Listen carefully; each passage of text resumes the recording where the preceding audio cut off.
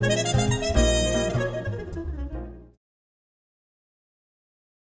always a good thing to talk with the dealers. The art dealers, the antique dealers are the most knowledgeable within their subject matter. So that if you really want to get the opinion of an expert, talk to the dealers. You may not buy that object, but you will learn from them about the objects that you're interested in. On the eve of the prestigious Winter Antique Show at the Park Avenue Armory, Barron's Penta sat down with 3 exhibitors to get some advice on buying antiques. One particular tip that struck us for obvious reasons: don't think of antiques as an investment. Buy what you love. If the value appreciates, so much the better. Before the show opens to the public, every piece of material, every individual object has been looked at by a committee of experts. And these are very serious people from museums, top gallerists, top collectors, people that really know their material. And the reason that this is so important is the public.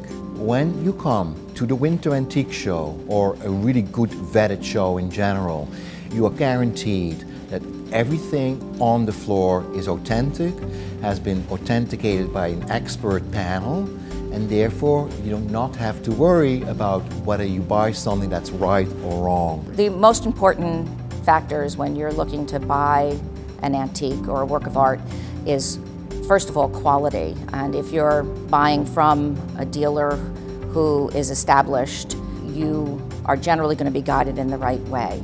If you stick with a piece of quality, then your piece will retain its value. You really need to shop from the best dealers, and those dealers are the dealers you will find at the Winter Antique Show.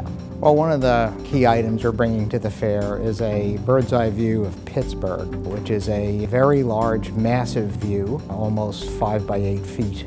We've done extensive research on it. There are actually 2 known impressions of the print that exist, even though the publisher made public that they were printing 600 copies in 1859 when it was published. There is no question that they never achieved such a lofty goal.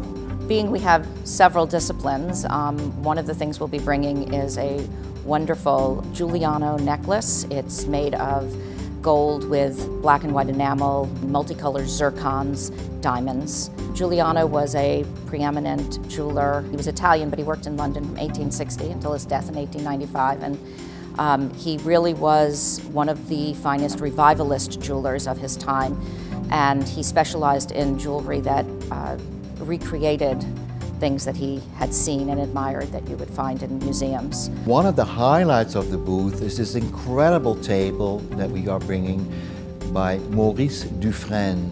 It's a piece that was shown at the very famous and very important 1925 exhibition that was held in Paris under the wonderful title of Exposition des Arts Décoratifs et Industriels Modernes, which eventually was shortened to become Art Déco. That's actually where the name came from. So this particular table is just a gem of 20th century design. The craftsmanship is just exquisite.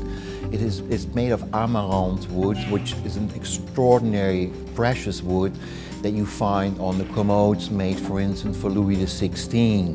But 200 years later, the better pieces were still executed among the same high-level standards.